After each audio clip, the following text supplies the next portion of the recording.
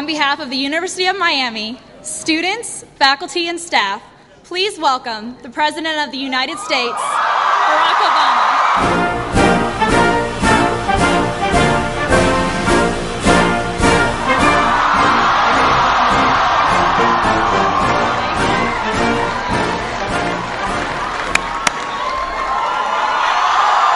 Hello, Miami!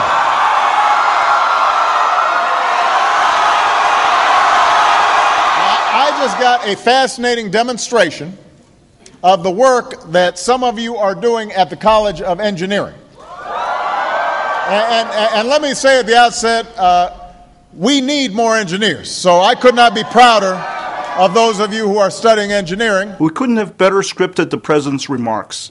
He recognizes the need for engineers and applauds us for the critically important research we are performing at the college. And the work couldn't be more important, because what they were doing was figuring out how our buildings, our manufacturers, our businesses can waste less energy, and that's one of the fastest, easiest ways to reduce our dependence on oil and save a lot of money in the process and make our economy stronger. The activities of the energy assessment effort are answering the President's call for bold new fuel strategies, realizing that most businesses cannot abandon fossil fuels completely.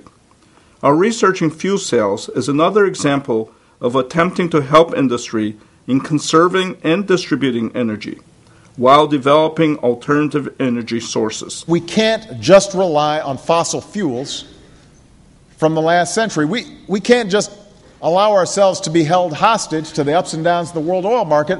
We've got to keep developing new sources of energy. We've got to develop new technology that helps us use less energy and use energy smarter. We've got to rely on American know-how and young engineers right here at the U who are focused on energy. That is our future. Indeed, our faculty and students are focused on the future of sustainable energy systems, both in the classroom and in the laboratory. Working with the government and the private sector is one of the college's main goals. Now, the potential of a sustained all-of-the-above energy strategy is all around us. Here in Miami, 2008, Miami became the first major American city to power its city hall entirely with solar and renewable energy, right here in Miami. Realizing our efforts are aligned with national priorities inspires us to push forward with the college's energy-related projects, as well as with other activities in sustainable systems.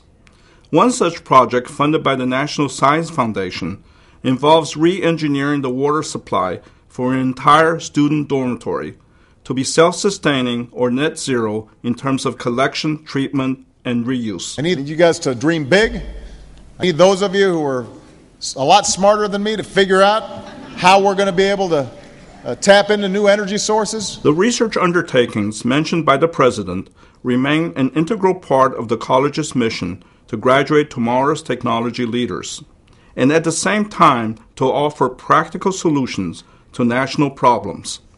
Finally, we are of course extremely proud of the fact that the White House decided to visit with us.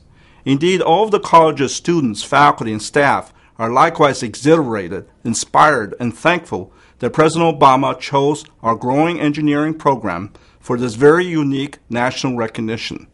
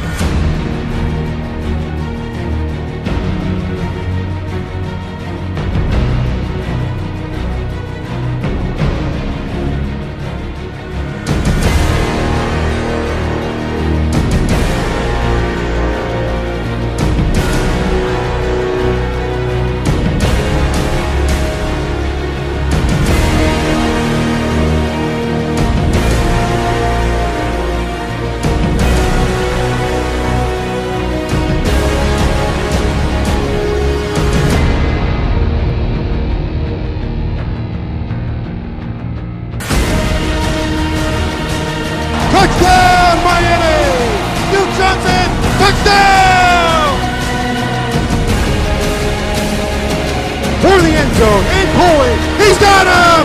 The ball's loose! Miami has the ball! Stacey Coley goes all the way! Got him! Touchdown! Miami! Intercepted by Miami! Tracy Harris! Duke Johnson running left. Duke Johnson! Touchdown!